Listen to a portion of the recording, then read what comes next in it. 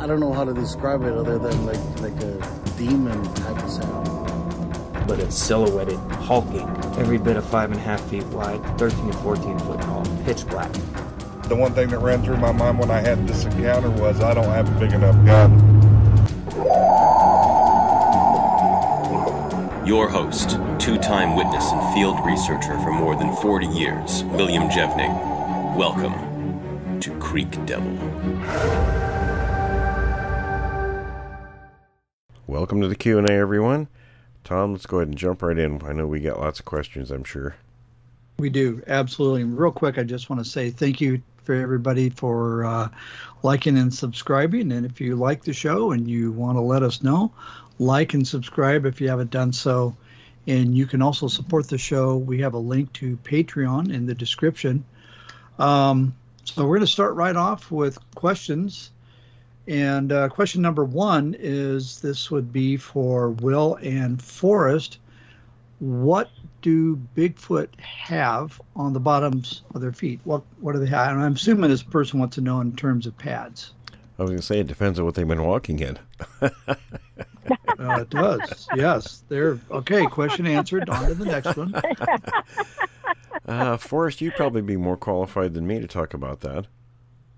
Well, all monkeys have a certain amount of padding on the bottom of their foot and their hands, because all monkeys and apes are quadrupedal. And even though they do walk bipedally occasionally, but they do have padding on their feet. And from what I can tell from the footprints that I've had around here and the footprints that I have seen, they do have a pad on the bottom of their feet, which people do have to realize that even with the padding, they still exhibit the dermal ridges and such as that. So that's what it is. I mean, and they'd have to have padding to be able to walk through the type of environment that they do. So that's just natural. And I'm sure it would be something kind of akin to what you would find on the bottom of your cats and dogs. And that's usually what you find very similar on the bottoms of the feet and hands of monkeys and apes. I guess the only thing I'd add is I have quite a few casts in my collection, and just about all of them exhibit what appears to be a very thick pad. So that goes right in line with what you were saying. Yeah. All right, Tom? Okay, so next question is, this has to do with the Bigfoot hair. What would you expect Bigfoot to have a winter and summer coat like other animals in northern climates? Are they going to get a noticeably thicker coat during the winter months?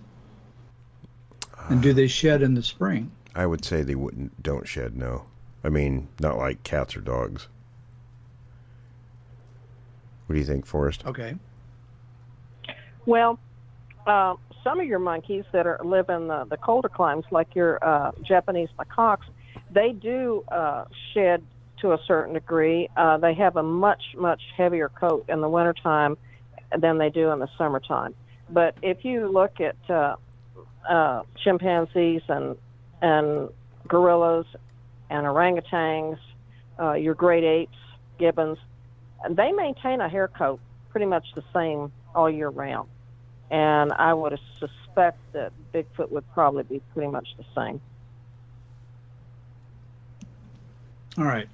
So this person has a couple of follow-up questions. Do you know of any reliable hair samples taken from a Bigfoot, and are there any particular or identifying hair characteristics unique to Bigfoot? What about the different Bigfoot types? I think what they're asking is if there's different hair samples, would maybe a type 3 have a different hair type than type 4, type 1? Any thoughts? I wouldn't think they'd be much different. I don't know. What are your thoughts, Forrest? No, I would agree with that there'd probably not be a whole lot of difference in the types, actually, and the hair. Good questions, though.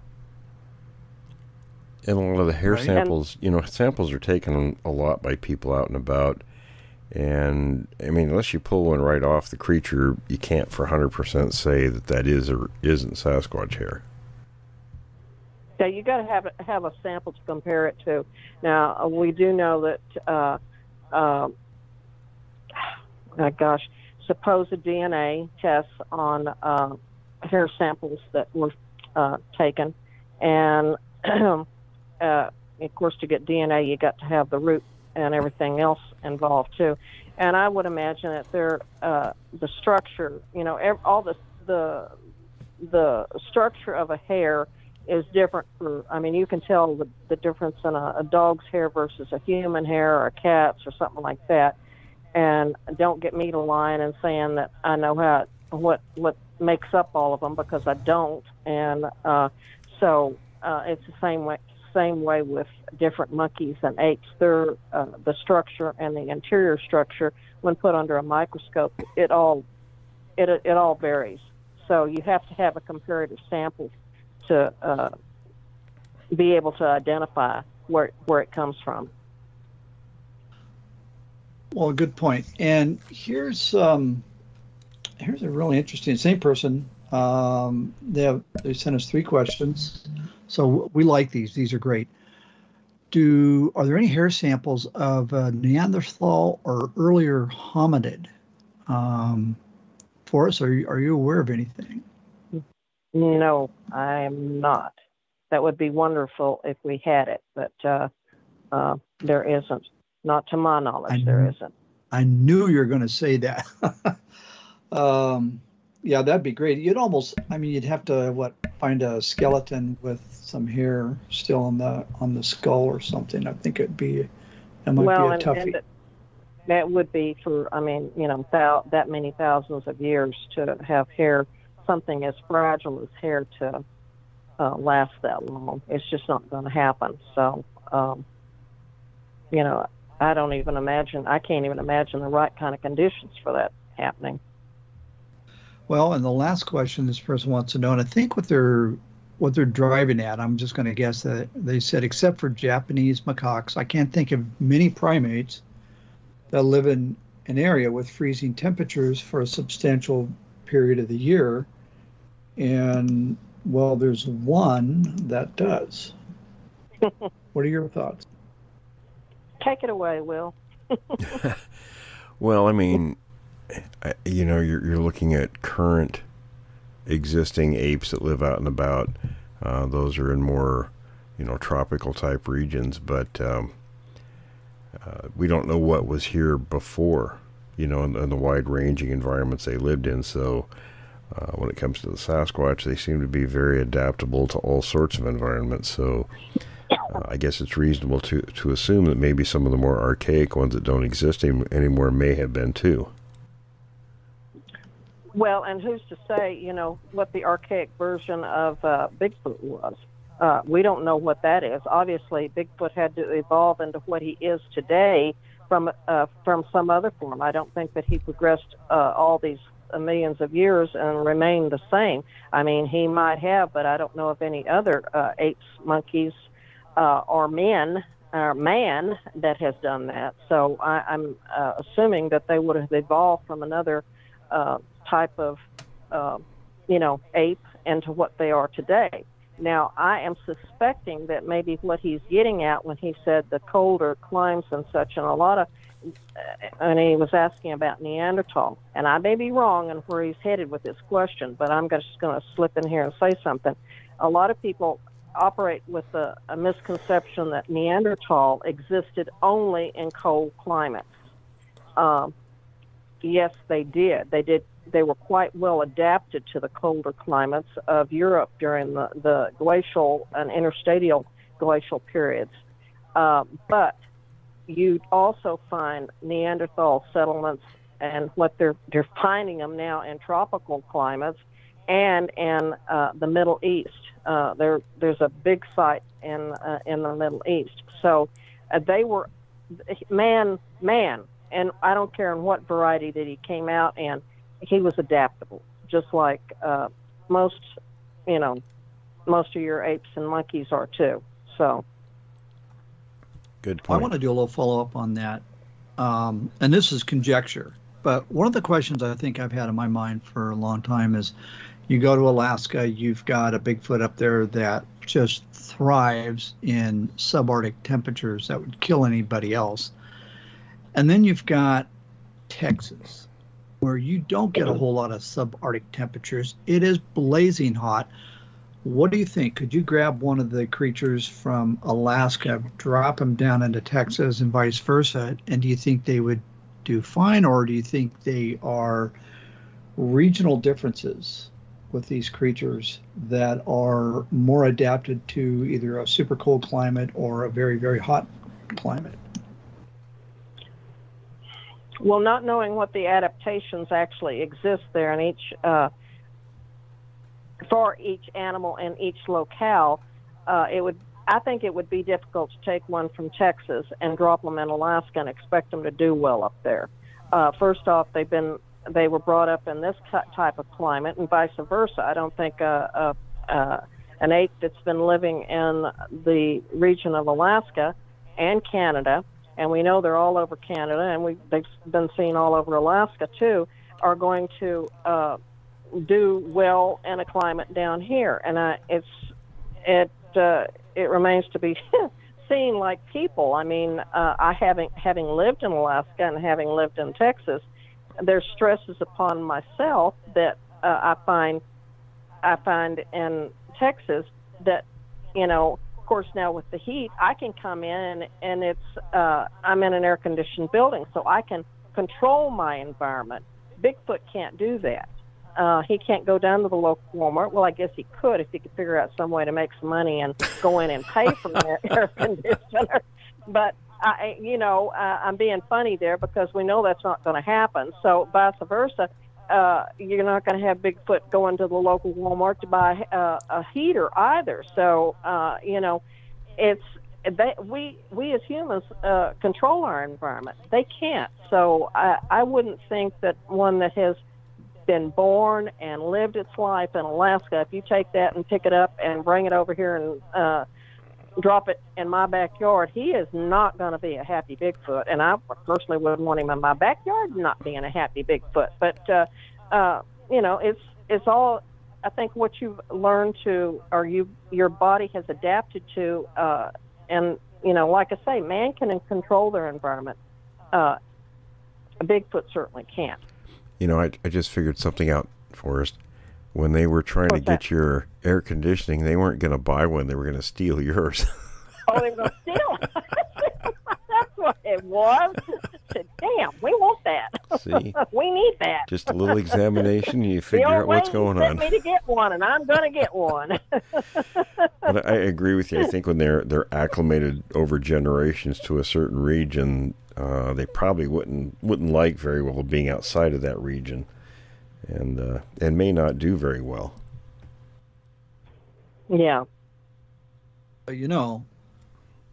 If you ever get your air conditioning and you see it in the junipers, now you know why. Well, so far any of them been removed from the window. So I guess I'm in good shape here. But you know what they're up to now. Oh, I know. I'm so glad that you clarified that for me, Will. That's what I'm here for. All right, Tom, let's move on. All right. So going on to the next one, and this is actually a really interesting one. I like this one. Has anybody observed Bigfoot hands, and in particular their nails? I'm actually wondering if they have nails or something stronger like claws, just because of their reputed ability to take apart a carcass so quickly. I know apes have nails like humans, but given the reports of these creatures to rip apart animals so readily, it would seem that it would require something more like a claw with simple nail, than simple nails. Are there any reports of them opening the whole side of a deer? I think it's brute force, but what do you guys think? I can tell you from personal experience witnessing, I didn't see the hands as much because the fingers were curled, but the toenails are going to be the same as the fingernails, and they were nails very much like ours. Well, and I am going to suggest for the person that asked that question is, if they're apes, and I'm going to work from that assumption that they are a giant bipedal ape, and apes have nails just like all apes, monkeys, all primates, except the lowest of the simians and prosimians have they have nails, but they do grow the lowest order do grow claws. Now, where they might come in with a situation where you can look at go and look at some of these videos where they have videos of macaques and other monkeys and such. Their nails grow just like our nails grow. And let's face it, I don't know if you've seen some of those ladies out there with some of those fingernails. They can look like claws, trust me, with some of the fingernails that some people grow out there. Our nails will grow to an immense length if they were not cut or worn off. Now, in a situation where a Bigfoot uses its nails a whole lot, then they're probably going to wear down. But those nails can grow out, and they can almost appear like claws, which might answer some of when you hear people sometimes say that their fingernails did look like claws. That would be the reason, because they're just long fingernails is all they are. Well, and the other part of the question is, I think this person wants to know, how are they able to rip open a carcass? And I think it's sheer strength. Brute force. Yeah, brute force, yep, sheer brute strength. Force.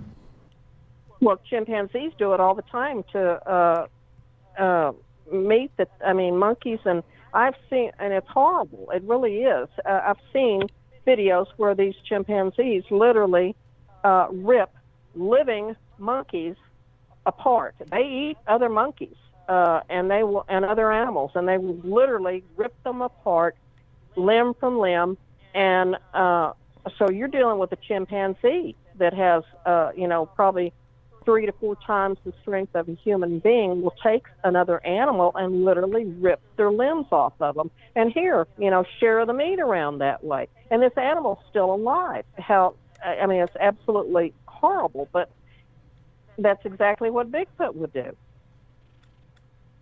It's just brute strength. And it's got to be a lot of brute strength, because you think about it, the tendons and all the connective tissue and everything, that's some tough stuff. Well, and we even have a picture of a goat with its front leg ripped off. So, yeah, these things do occur. All right, so this person also wants to know, has Bigfoot ever been seen carrying a large carcass a long distance? Do they store their prey and hide it, stash it away, like a cougar might? Or do they store the prey in trees, and do they bury it? What are your thoughts? Well, we do know that they'll carry them away from where they kill the animal most often. So I'm sure that's probably so other predators don't. I mean, what's going to mess with a Sasquatch or a group of them anyway? But they will take an animal actually several miles away from where they kill it. And we know that they do take the poachers kill. Oh, yes. And the poachers can't do anything about it. Well, even normal hunters. We've had plenty of accounts like that. And even, Randy in Canada, who was a moose hunter, we had that interview. And one of the creatures stalked and killed a moose right in front of him. Well, how many times have you heard about these hunters say that, that they shot a deer or an elk or whatever, and then the Bigfoot suddenly appeared and just picks up and either drags it off or throws it over its shoulder. Many times. And off they go. Yeah, that's a pretty common event. You're not going to argue with them. Right? Yeah, sure, take it. Glad to have helped. Well, I mean, the grizzly bears in Alaska do the exact same thing. They've learned to listen for gunshots. They know what a gunshot means, that something's probably been killed, and they will actually listen for that, and they will come, of course, I don't know what the capacity for a Bigfoot being able to smell something, probably, I don't think it's too much greater than our own, but grizzlies have can smell blood from a long distance away, and if they hear a gunshot and then start smelling blood, they're on your trail real quick. The dinner bell. Yep, dinner bell. Dinner's been served. All right. And this person also wants to know, and this is an interesting question about tool use. Has Bigfoot been seen using tools, either tools that they've made themselves or maybe some tools that they have lifted from humans and, decided to use them for their own purpose? I don't know. I mean, we have John on, our other anthropologist, and he says they must use tools. Well, I'm sure they do of some kind. It's probably things that we wouldn't recognize, but any tool it's manipulating anything in their environment. So it wouldn't be a tool like we think of a tool. It would be something we probably wouldn't recognize. Well, it's like chimpanzees pick up rocks and break open nuts and such as that. And I've watched a lot of monkeys take coconuts, and they'll take and break those coconuts on sharp rock edges and such. That's a form of tool use. I mean, even taking a piece of wood and whacking it upside of a tree, you can call that tool use. I mean, it's they're using it for a purpose and other than what it was originally designed. So I would imagine that their tool use is going to be pretty much limited to what you would see in chimpanzees taking a stick and sticking it down a termite hole to pull termites out. And I would think, of course, we don't have termite mounds in in this area, but they might do it for ants or such as that. Ants are pretty tasty treats. Bears like them. Well, here's the thought too. People talk about, quote unquote wood knocks, and of course everyone out there in the Bigfoot community is under the assumption that's communication. I don't think that's communication. And Tom, we've recorded some of those in July. What I think they were not wood knocks, Will. No, but what I'm getting around to is what I think. I think they're doing is it's probably has to do with some kind of food preparation. Maybe they're using a rock to break bones open. Maybe the younger ones, the juveniles, maybe don't have the strength yet to do what the adults are doing, or they're prepping them in some other way, or vegetation or something. That's my thoughts anyway. Well, haven't they recorded them taking and possums and raccoons that and grabbing them and or even deer for that matter, slaying them up against a tree and killing them? Oh yeah, I talked to a state trooper years ago who found coyotes where they had imitated coyotes, the calls, and drew the coyotes in and then grabbed them by their hindquarters and smashed their heads against alder trees. Nice. Well, and the other thought that we had was, when you hear this so-called, and what we heard wasn't, and Will, you said this yourself, it wasn't wood knocking so much as it was tree smashing. Oh, the no. Power and force behind not it. that night. And there were some other recordings that you sent me. Those. We recorded a lot of stuff, and the guys are still going through it, folks. But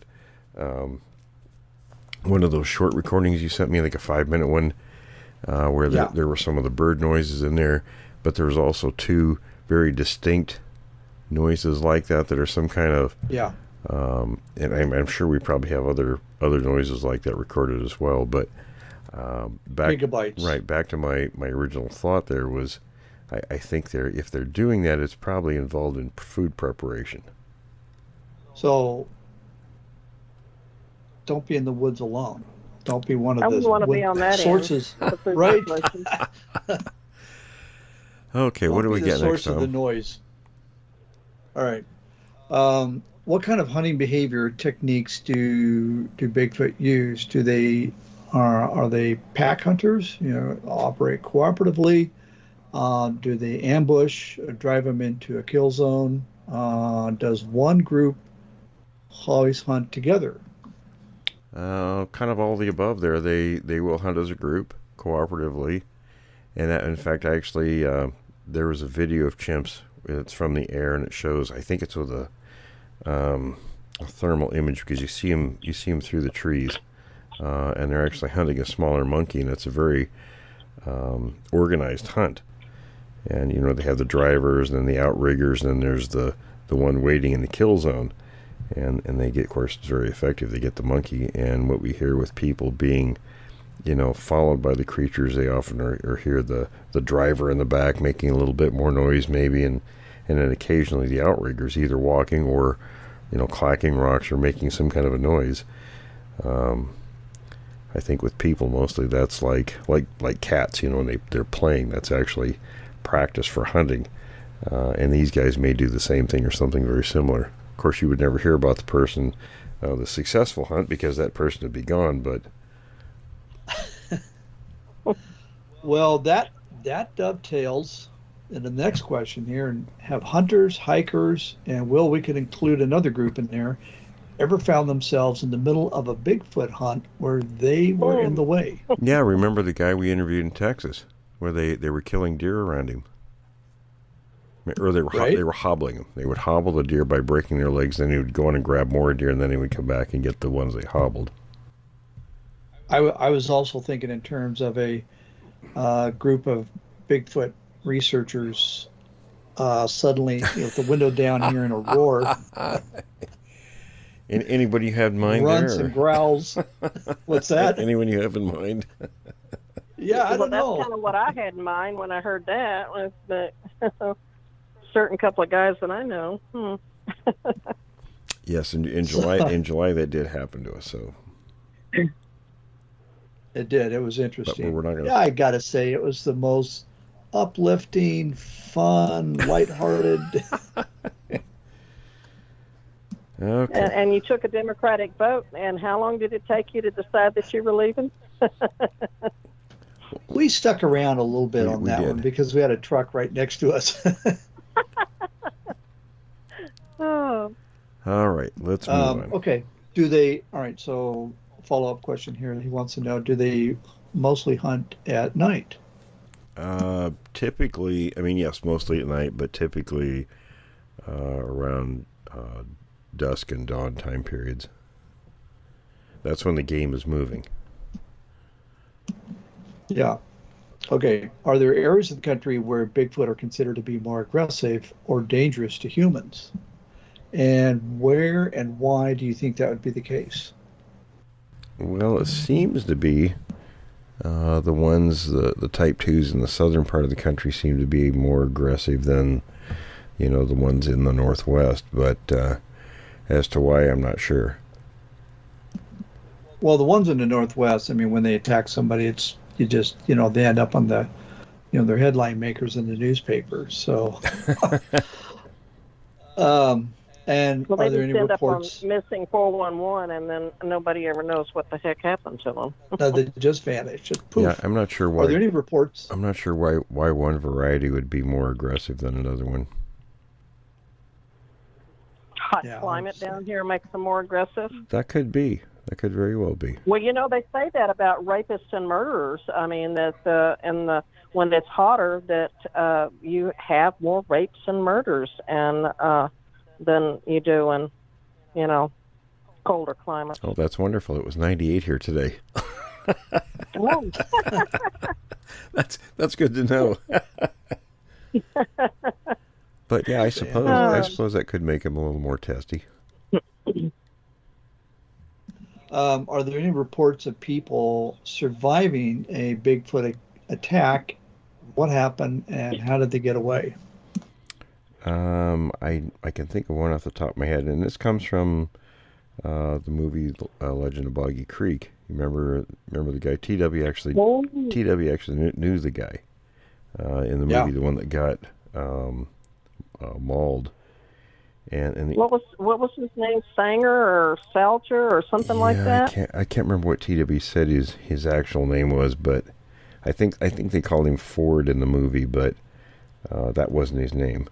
Anyway, he was mauled more than what it showed in the movie, and the creature just let go. It went away. Yeah, and they actually talked to him later in life here, and I can't remember where he ended up moving to, whether it was Oklahoma or out in farther west in Texas. But they actually interviewed that man, And he verified the whole entire story. Yes, that he had, that thing had attacked him, and those people moved out that night. I always thought it was interesting that it beat him with the backs of its hands. Well, that we've discussed that before, but that's the way primates do. They will grab with their hands, just like a human will. But when they fight, they don't make a fist like a man does, or a woman too, for that matter, and slug you. They actually swing and use the back of their hand. Yeah, makes sense. Apes and chimpanzees do that. Yes. Yep. Okay, Tom. Go ahead. TW's friend. Well, I was going to say we have another one. There's one that I was thinking of. I forgot, but there's also TW's friend that got his finger bit off by one of these things. He actually fought the creature. Yeah, I found that interesting. What's that, Forrest? I fought the Bigfoot and I won. Well, kind of won. Didn't that thing come in his house? It got in the house. Yeah, he was sleeping, and whatever woke him up, he woke up and the creature was standing over him. Then I guess when it saw him awake, that it started tossing him around like a rag doll, and he actually fought back. And at one point, got his hand up by its mouth, and it bit one of his fingers off. And eventually, it slammed him into a wall, and knocked him out. And I believe that's when he woke up in the hospital. So, lucky to survive that account. So, I'd rephrase that. Lucky. I fought Bigfoot and Bigfoot won. Yeah, right. Yeah, you're not going to win. You might live. Somebody wrote a song about that a long time ago. You might live, but you're not gonna win. No. Okay, I'm under the impression that many of you consider Bigfoot to most likely be some type of higher ape and something more animal rather than having the human characteristics of higher consciousness or self-awareness. What are your thoughts? Is that correct? What do you think, Forrest? Well, I have said this over and over, and that I think it is a bipedal ape, and that has evolved that way. Now, I think that what we're dealing with is on a much higher level of intelligence than most of your other apes, such as gorillas and chimpanzees and orangutans, gibbons. However, when I say this, we do know that we have Coco that learn ASL. We have chimpanzees that work computers. Intelligence lies in different forms, and to have them be able to go out and be a rocket scientist, no, I don't think that's going to happen. But their level of intelligence and their environment, you could say, would probably be greater than ours would be. So, environmentally speaking, I think they're highly intelligent. On the intellectual level, not so much. So we don't have any indication that they have a spoken language nor a particular type of culture. Of course, there's people that will argue that point, and I always say, if I find out different, and don't let me forget, Tom, what I told you about, too, to mention that later, that when I will be the first to stand up and say, I'm corrected, I stand corrected. So, anyway. And I would caution listeners who might argue the point, don't confuse, what Forrest said about, apes with what you've seen on television and movies with apes. A lot of times what we see is either packaged and processed or staged. It's not what the creatures actually are. Exactly. All right, Tom, what else do we have? Well, yeah, and just the the follow-up question was, this is for Will and Forrest. Do you think the creatures are self-aware? I'm sure they are to an extent. Yeah, I agree with you there. Yeah. So they're a much higher primate than your average, smarter than your average ape. Okay. Yeah, they're not on the same level with chimps and gorillas and large apes. There's something much higher than that, but they're not quite us either. No. And I don't, and saying that, I don't, and again, some people are going to disagree with me. I don't think they're the missing link either. No. So between apes and man. So I think there's something that developed all on their own, and they are what they are today, but they're not the missing link. Agreed. Yeah, I don't see how anybody could come to the conclusion this is a missing link, and now we have evolved higher, but we have all these, we're weaker, we're smaller, yada, yada, yada. So,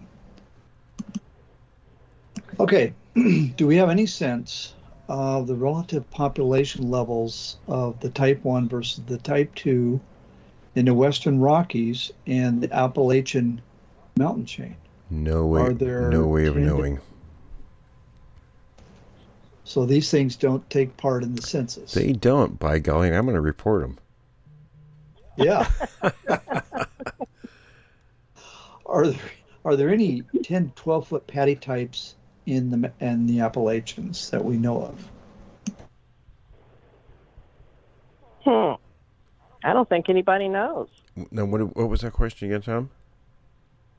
Patty types in the Appalachians. Yeah, that are 10 to 12 foot in size. Well, yeah, I don't think we know. And I think 8, 9 feet is the max that I've ever heard of anybody talk about them in Texas, too. That's still pretty huge, though. That's yeah, you got that straight. Yeah, places like Montana look and out Alaska. your bedroom window and see that standing there. Places like Montana and Alaska have the big ones. Yeah, I heard a native lady talk about seeing one that was 15 feet tall, and I can't even comprehend that. Oh my gosh. Excuse me. Okay, so this person says he's wondering about the behavior, major areas of activity in the Appalachian chain. Are there different, more aggressive, different diets, hunting migration? What's known about the creatures in the Appalachians? Well, it hasn't been a big focus of my work. I work mostly here on the West Coast, but I don't know how much it differentiates from what we have out here. I wouldn't think a huge amount. I wouldn't think that there'd be that much difference either. I don't think there's that much difference in anywhere in the North American continent, and even maybe on other continents from one group to the other. I mean, now the only differences might be, and it's physical. I mean, like the Yowies in Australia are going to look a little different because their genetic, pool is going to be concentrated in that area, and so therefore, because they're always breeding, in that area, and obviously not going to North America to find a husband or a wife, they're going to look a certain way. And I think that's probably your genetic pools. There might be some differences, but they're not going to be that great. And then you've got to take into consideration where you're going to have genetic drift, where you have crossovers where they're going to interbreed as well. So that'll in itself create another genetic pool. Yeah, I wouldn't think. I mean, physically you're going to see some differences, but behaviorally, of course they're going to, wherever the creatures are, they're going to adapt to whatever the local wildlife and vegetation is in the terrain, etc. But behaviorally, overall, they're probably going to be very similar. Oh yeah. Okay. All right. So Martha wants to know, are there any indication that Bigfoot knows the migration patterns of big game on purpose? Has it been observed are there only certain Bigfoot types that might do this? So I think she's referring to like deer, elk, bighorn sheep, and other animals like that.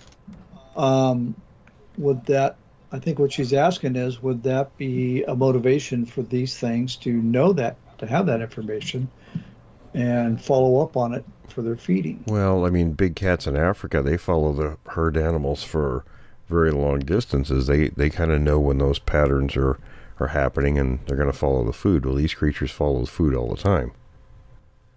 And we saw some of that about 3 weeks ago. We did see that. Okay. Okay, so in the western states, they've built wildlife corridors and overpasses specifically for this. Okay, so I've heard of this. So a game can migrate without having to get hit by a car or something like that. This might be a great way to track Bigfoot. Also, Bigfoot been seen going after buffalo or moose. Well, we know they go after moose. Why wouldn't they go after buffalo? I would think they would. Yeah, I would think so.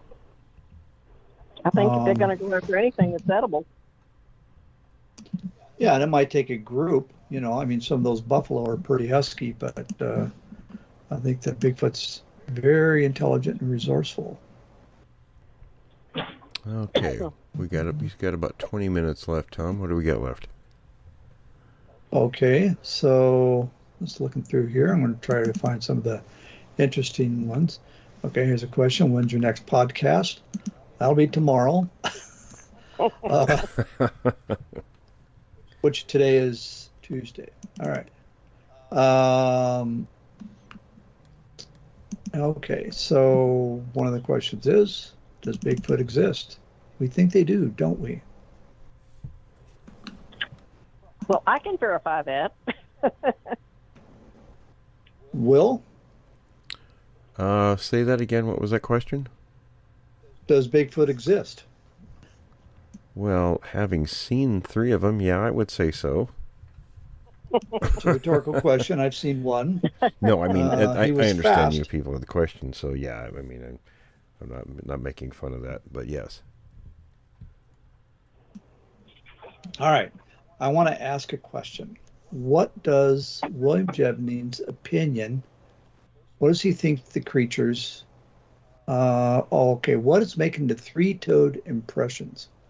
Kind regards, Chris.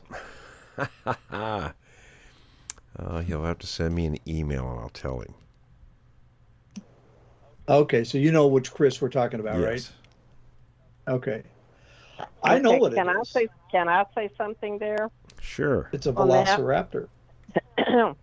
Yeah, well, that's what my first thought was too. But, and that was why I said, Tom, for you to remind me, and I'm going to interject something here real quick, because once upon a time we had somebody ask a question about the 3-toed, the multi-toed, because I think we've had reports of having 6 toes and such as that. And I made the comment that when you have genetic pools and you have inbreeding and such, it usually produces multiple toes. Well, I take an anthropological journal, and lo and behold, in this journal I get, it talks about ectrodactyly. And lo and behold, there is a population of people in Africa called the Vadoma, and they live in Zimbabwe.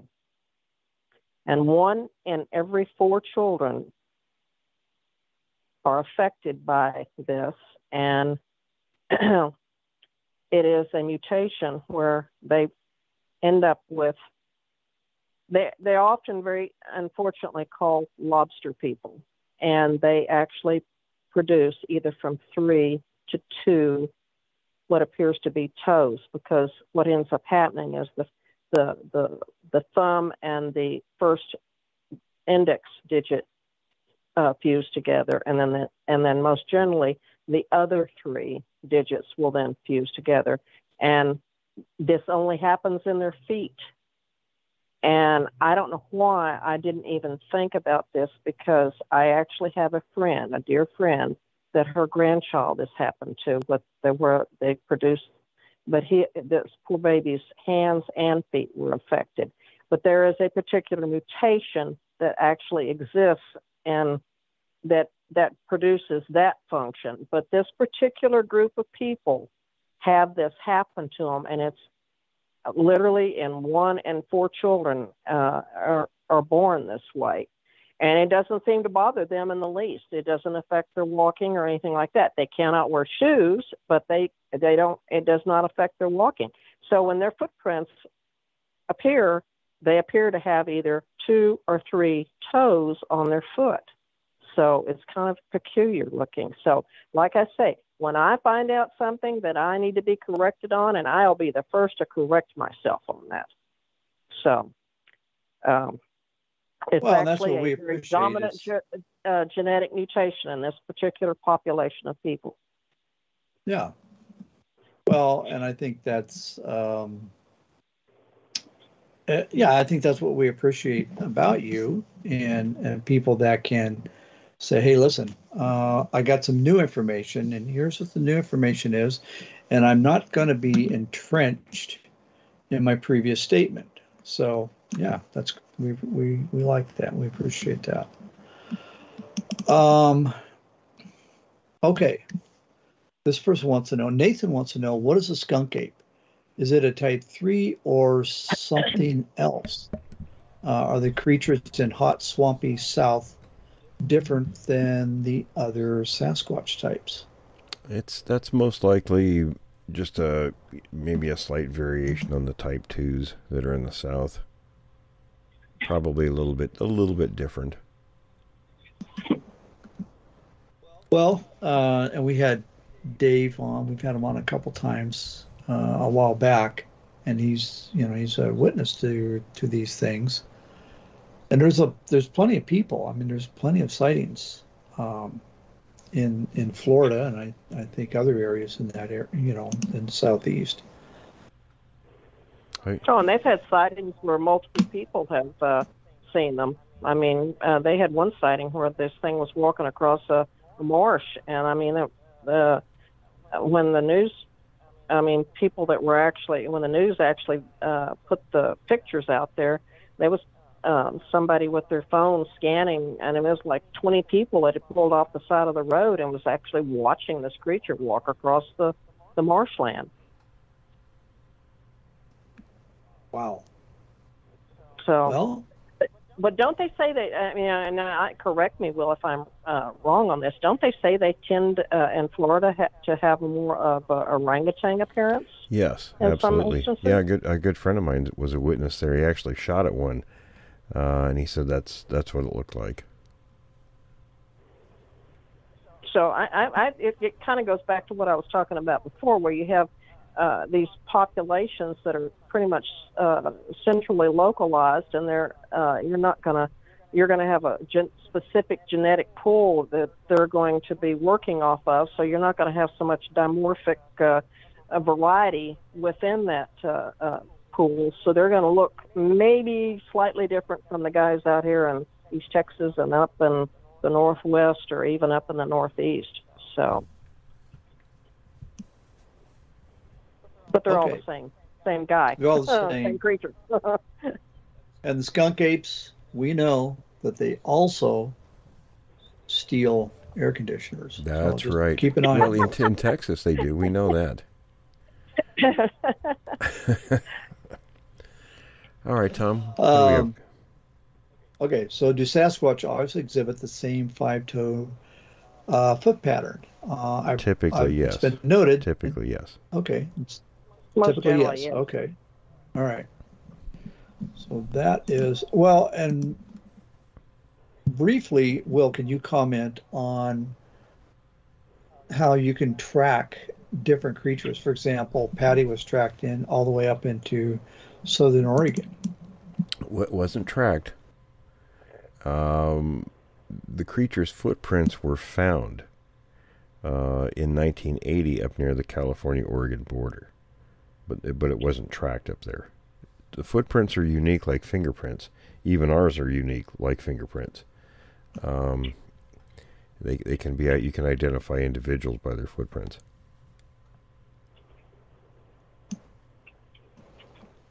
Okay. All right. Comment and a question. I heard about a report put out by a university professor, I think he's talking about Krantz in the Pacific Northwest, about the black bear population of Bigfoot. Basically, the data of Bigfoot sighting frequency and black bear populations were strongly related. Then concluded that black bear population is probably a good marker for the presence of Bigfoot population in an area. They have similar prey and eating habits. Well, so Will, what's your thoughts? well, Krantz was kind of using the swag method on that. We all know what the swag method is. Well, and it's more, and that it wasn't even a capital S, was it? It was more of a WAG method. Well, you know, the scientific wild blank guess. Yeah, I was just going to say just a wild old guess, but all right. Well, yeah, I mean, you know, I knew Grover, and he speculated a lot, and I understood where he was going with that, but you know, he was trying to make a correlation based on diet. You know, comparing a primate to a bear, and I think that's something that's not, you know, it's not accurate. Well, it doesn't seem to be applicable in this situation with Bigfoot, I don't think. No, I don't think so either. I mean, because their intelligence levels, and there's just a lot of differences between the two. I mean, you can't compare them just on diet alone and make an estimation about population. No. You can't even do that with other monkeys because, I mean, like within macaques, you've got so many different varieties of macaques and their different feeding habits are, you know, it's going to vary from one group to another. Yeah, even in the same area, right? Same region, you have different groups and it would be different per group. Exactly. Yeah, that's a problem that people do. Even people with degrees, they'll make generalizations, and you really can't do that without, you know, some more information to support those ideas. Well, the unfortunate thing is with, and I find this all the time, and I know you do too, Will, you start dealing with people with degrees and higher education, that I get frustrated because I go out there and I know stuff was discovered 20 years ago, 15 years ago, 10 years ago, but yet you can't find anything on it, and then all of a sudden it's there. Oh, it's because the accolade, the intellectuals have been looking at it and studying it and doing this and that and the other with it until they can present it to the public. You know, I don't understand why they just don't throw it out there and let everybody just put their 2 cents worth in, right. You know? Because that's what they've been doing. Yeah. And I've said over and over, one of the best archaeologists I ever worked with, and bless his heart, I don't know where Bob is today, but I swear to God, that man could find a site faster than any person I knew, and he had nothing more than a high school education. Right. You know... And he helped us write a manuscript on a site. So, you know, a lot of times I will tell you, education is nothing. I mean, experience is all. I always think about one of my favorite Renee Hinden sayings, and he used to crack me up when it would say it because he thought it was funny as hell, and he'd get tears in his eyes laughing about it. But he'd say, you know, he says, if someone walks up to me and says they have a PhD, I say, what's the prognosis? And they look at him quizzically and say, what do you mean prognosis? And he'd get this innocent look on his face like, oh, you know, he says, well, I thought you said you had incurable brain disease. That was one of his favorite ones. Oh, heavens. Well, Tom, I think we have time for I think that's a wrap because... Oh, we're out of questions? We're out of questions. Well. But I want to say, folks, keep them coming. We love the questions, and even if you don't think it's a good question, if you don't ask it, you got to ask it. It keeps the topic alive and going. So, questions@creekdevil.com. Absolutely. If you've had an encounter, you know, don't be afraid to talk to us about it, or at least privately, we'd like to hear from you. All right, guys, any final thoughts before we wrap this session? I think this is a very good session. Good questions as usual. Absolutely. Yes, yeah, very much so. All right, folks, that'll do it for this time. Stay tuned for the Bigfoot in History show this week.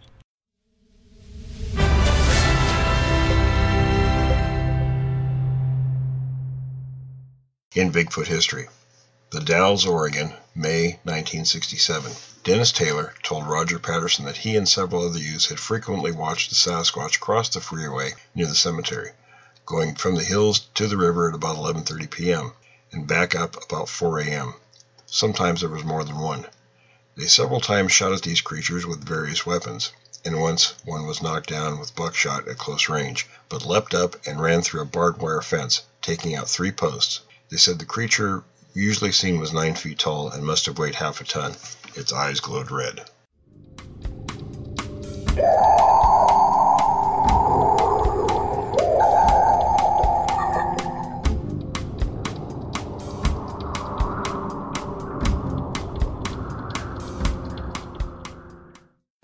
Bigfoot Still on March as Experts Try Explanations by Betty Allen, Humboldt Times correspondent, October 31st, 1958. Willow Creek. Almost every conversation one hears around here either begins on the subject of Bigfoot or soon swings around to him. We presume Bigfoot is a him.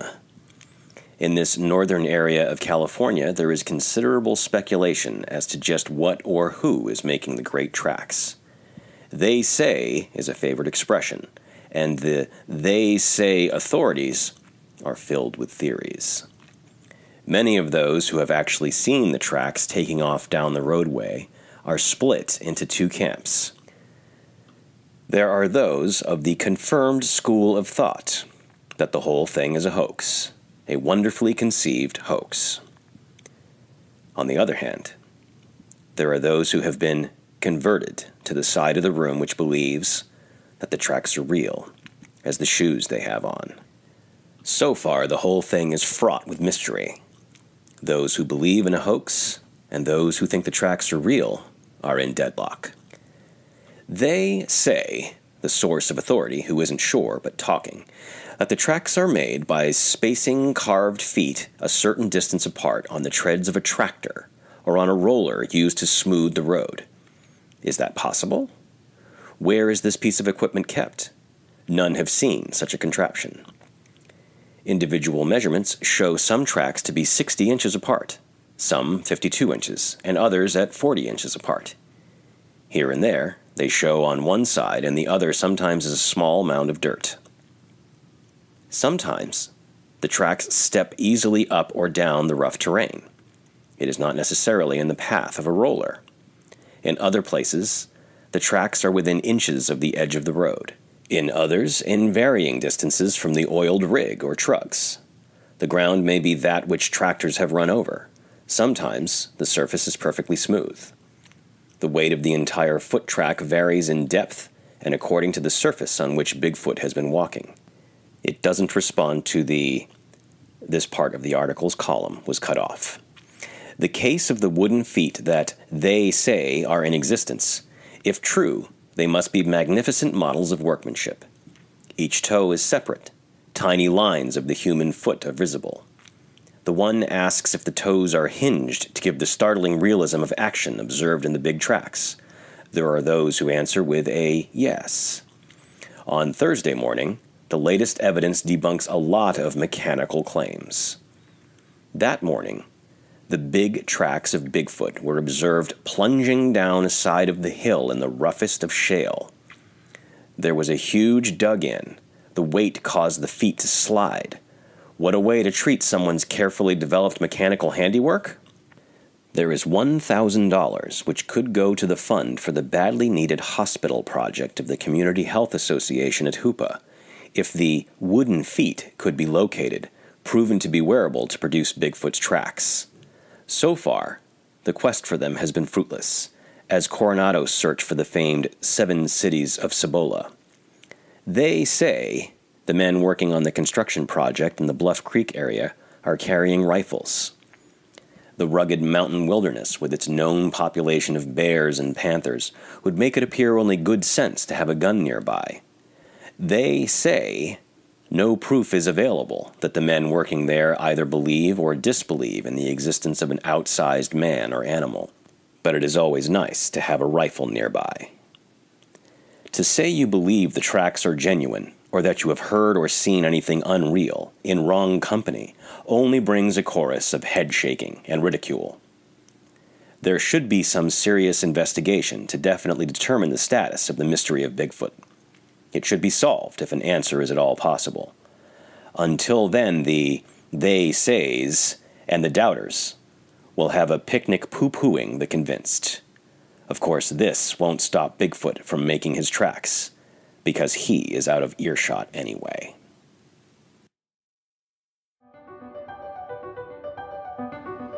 Thanks for listening to this episode of Creek Devil. If you or anyone you know has had an encounter with these creatures, please contact us at williamjevning@yahoo.com. That's William, Jevning, @yahoo.com. All communication is confidential. Join us for another program next week. And until then, keep your eyes open out there.